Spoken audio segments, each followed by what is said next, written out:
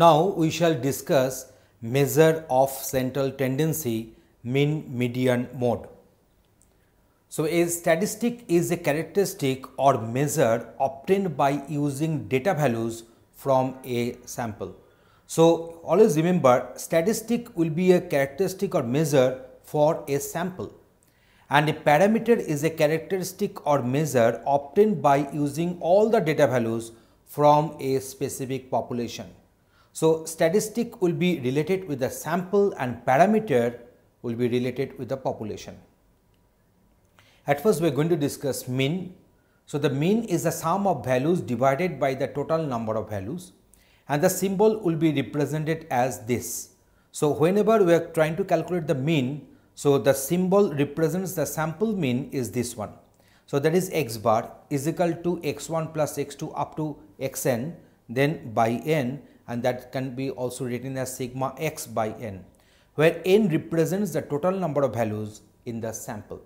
So always remember, whenever we are trying to calculate the mean for a sample, it will be expressed in the form of x bar. So now in case of population, the mean will be calculated, and in that case it will be expressed in the form of mu. So here we are having this x1 plus x2 up to xn, the addition will be done by capital N. Here it was small n, where small n was the size of the sample, and here it is capital N, so that is sigma x by capital N. For a population, the Greek letter mu is used for the mean, where capital N represents the total number of values in the population. So now let us suppose the procedure for finding the mean for group data is given below.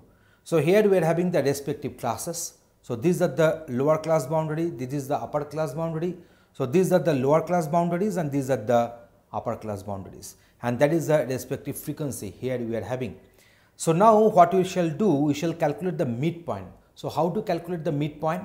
That is the lower class boundary plus upper class boundary whole by 2.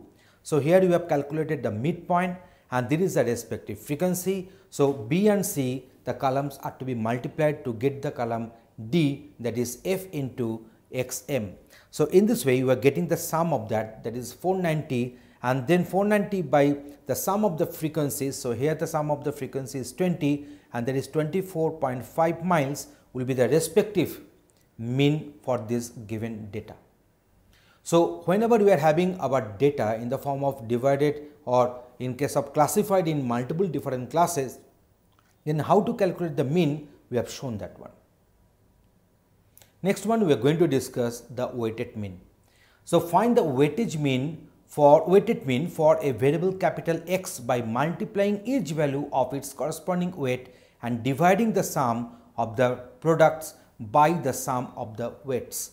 So here you can find that here we are having multiple values x1, x2 dot dot xn, and the respective weight values are w1, w2 dot dot up to wn.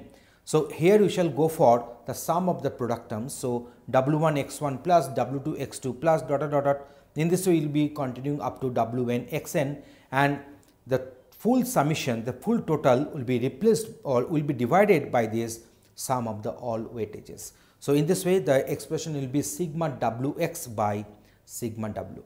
So where w1, w2 dot dot up to wn are the weights and x1, x2 dot dot xn are the respective values. Now let us go for one example here. So English composition 1, introduction to psychology, biology 1 and physical education. So here we are having 4 different courses, and the respective credits and the weightage values are given here, and here we are having the respective grades, that means the A, C, B and D. So we have written the respective points for which this grade has been obtained by a student. So in that case, if you want to calculate the respective weighted mean, then it will be calculated using that formula. So whatever you have derived, so that is a 3 into 4 plus 3 into 2 in this way, and this is the sum of the weightages, and we are getting the average as 2.7. So the grade point average is 2.7. Now we are going for the median calculation. The median is the midpoint of the data array. The symbol for the median is capital M, capital D, MD. So let us go for one example. The number of cloudy days for top 10 cloudiest cities is shown below. So find out the median one. So median is the midpoint of the data array. That is the symbol for the median will be MD. So we have discussed that one. So what will happen here, we are having the set of say 10 such values we are having. So at first we can arrange those values, and in that case, as we are having 10 number of data and 10 is the even number, so I cannot get the middlemost one. But let us suppose the last value is missing and we are having 9 data here, then obviously the fifth value, after arranging them in the sorted form in the ascending order, and in that case we are having the fifth value will be the median in that case. So if this 240 is not present, if I are having 9 values here, then 1, 2, 3, 4, 5, so the fifth data will be the median. But here the case is not like that. Here we are having 10 such data. So obviously for 10 data, as 10 is even, I am not going to find out the middlemost value. In that case, I shall consider these two values and then I shall calculate the median considering their average. So median, that is MD, will be equal to 213 plus 223 whole by 2, that is 218. Hence the median is 218 days. Now here we are going to calculate the mode. The value that occurs most often in a data set is called the mode. So let us go for one example. Find the mode of the signing bonuses of 8 NFL. So players for a specific year. So the bonuses in millions of dollars are given here. So if you judge this particular value, you might be getting the value 10, which is having the frequency highest.